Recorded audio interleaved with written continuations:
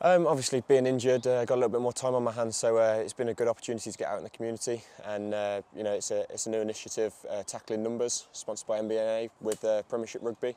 It's just about making numbers fun for kids, really, using the social side of rugby to hopefully get them out and running around, as we've seen, but hopefully picking up a few numeracy skills on the way.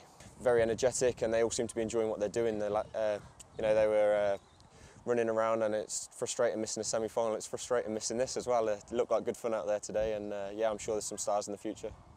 Yeah, I mean, it's not mathematically certain that we're in the playoffs. I mean, we're in a strong position, but we do need points out of tomorrow's game. I think we need at least a bonus point to guarantee it, but obviously at home, last game of the season, we want to make sure we're in winning form. And from Leeds' point of view, they're absolutely desperate. They need a win. I don't know what's going on in the Championship. I think Worcester are the only team that can come up, so they may be relying on Worcester to slip up, but they'll want to come away to our home ground and throw everything at us. They're proud men, and they'll want to win. So.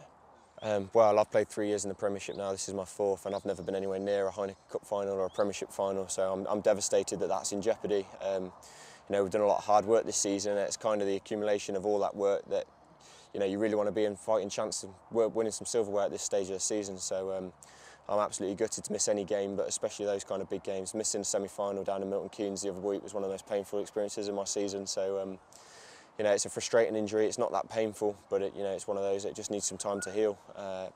Can't really put yourself at risk, because if I do, I could potentially be having operations and plates and other things. So it's just about getting it right, really. It was just during a clash against Gloucester a couple of weeks ago. I've just fractured my fibula in my right leg. It's just a crack. It's not displaced or anything, so I've escaped without an operation so far.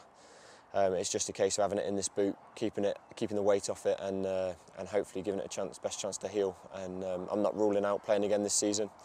Initially, it was very much in doubt. 6 to 8 weeks was the initial prognosis, but you know, I've thrown everything at it in terms of you know, giving it the best chance of healing. So hopefully, I'll be available again this season.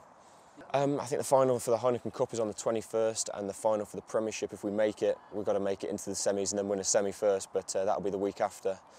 So, you know, I'm coming out of the boot this week. I've got a scan later on in the week, and hopefully that's good news and backs up the way I feel, because I feel fairly confident on it. Yeah, and then obviously I've got to get back in the team. The lads have been playing really well. By definition, they're in finals, so you know, things are going really well, and why change a winning team? So first I need to prove my fitness, and then hopefully give myself a chance of getting in the side somehow.